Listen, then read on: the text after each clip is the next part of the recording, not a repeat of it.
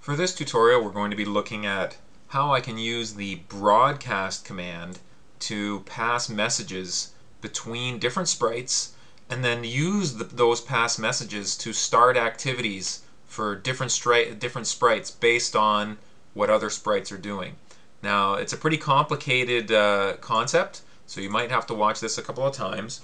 I'm actually going to name my sprites differently because it helps keep things a little bit more clear in this case, so we know which sprite is sending which message.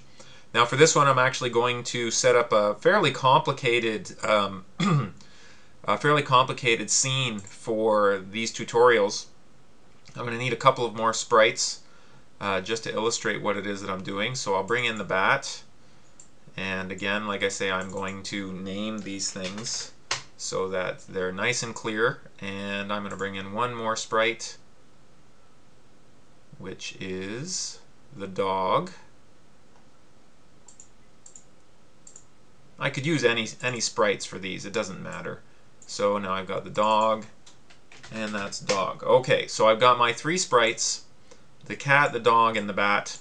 And I'm actually going to add another thing that sometimes I find students struggle with, which is actually the stage itself, and the idea of having certain events cause the background in the stage to change.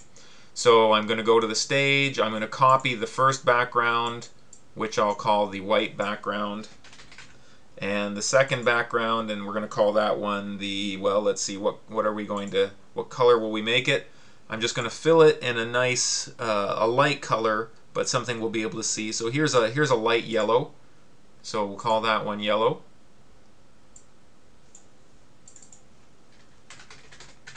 And I'll copy that and edit, and now I will make another background. Let's see, something again that's pretty easy to see. That's a light blue. Okay, so that'll work.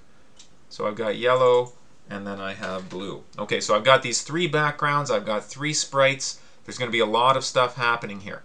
So the first thing that we're going to start with is we're actually going to use the bat to control the activity of the dog, and then we're going to wait and see what happens. So the first thing that's going to happen is my control is going to be when I start the program, when the flag is clicked, then what's going to happen is the bat is going to broadcast a message.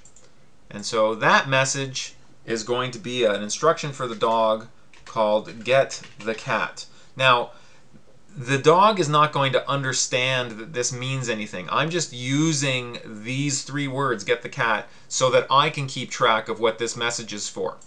So as soon as the program starts, it's basically like the bat is saying to every sprite in the world that it should get the cat. And so the dog is going to be the sprite that listens for that. So when the program is started, actually we don't need to do that for the dog. The dog is actually going to, it's not going to do anything when the flag is clicked. It's going to do something when it receives the broadcast, get the cat. And what's it going to do when that happens? Well, what I'm going to do is I'm going to have the dog is going to, I'm going to have it point towards the cat, and I'm going to have it move forward by 10 steps. And I'm also going to put in a little bit of a time delay so we can actually watch this happening. So let's say 0.1. Now I'm going to need to do this over and over again until I actually reach the cat. So to do that, I'm probably going to put in a loop. There are a number of loops to choose from. I'm going to repeat until, so this is what I'm going to repeat. Point towards the cat, move towards the cat, and then wait 0.1 seconds. Now, how long should I repeat that? Under what conditions? And I'm going to use the distance to command. So I'm going to base it on the distance to the cat. How far is the dog from the cat? Because once I get close enough, I can stop moving. So I'm going to say when that distance, so when the distance from the dog to the cat is less than, let's say, about 10, then I'm done. So I'm going to start moving. I'm going to look, basically turn towards the cat, move towards the cat, wait a moment, and I'm going to repeat this over and over again until my distance is less than 10. And once I'm less than 10, I figure I'm close enough. I've reached the cat. And then once that happens, I'm actually going to have the dog say that I caught the cat. He's quite happy about it. Say that for 2 seconds, and then the dog is going to broadcast its own message. So it will broadcast. Now it's not going to broadcast get the cat. Let's pick something new. And how about reached the cat? So then it will broadcast the message reached the cat. Now this second message, what am I going to use it for? Well, I'm going to use these two broadcast messages, get the cat and reach the cat, and I'm actually going to use those to change the backgrounds. So what I'm going to do is, for the yellow background, right, when I want to switch from white to yellow, I'm going to do that when I receive that first message. So again, when I receive the message get the cat, so I'm actually, when I say I, this is the stage. So when the stage receives get the cat, then I'm going to move to the next background. And then when I receive reach the cat, I'm also going to move to the next background. So you can see that I use these different broadcast messages. So the first message will be received as soon as we start the program. So when I click the program, the bat is going to, and actually again, I'm going to put a little bit of a delay in here. Just so, actually let's do it with a message. So I'm going to have the bat say,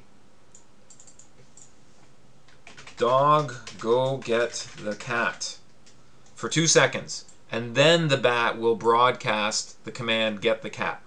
That will send the dog going after the cat until it reaches the cat, until it's within 10 units of the cat. Then it will say, I caught the cat, and it will broadcast reach the cat. For the stage itself, when the first message gets sent, it's going to switch to the yellow background. When the second message gets sent, it's going to switch to the blue background.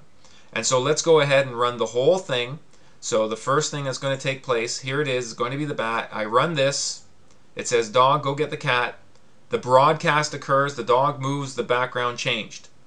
The dog reaches the cat. Broadcast occurs. Another background change. So as you can see, we've got a lot of things happening here. And the command that is coordinating all of it is the broadcast command and the when I receive command, which waits for a broadcast. I hope you find that useful. This is a really powerful tool in any kind of programming. This is called event programming, and Scratch does a good job of letting you use event programming to coordinate between sprites and the background of the stage.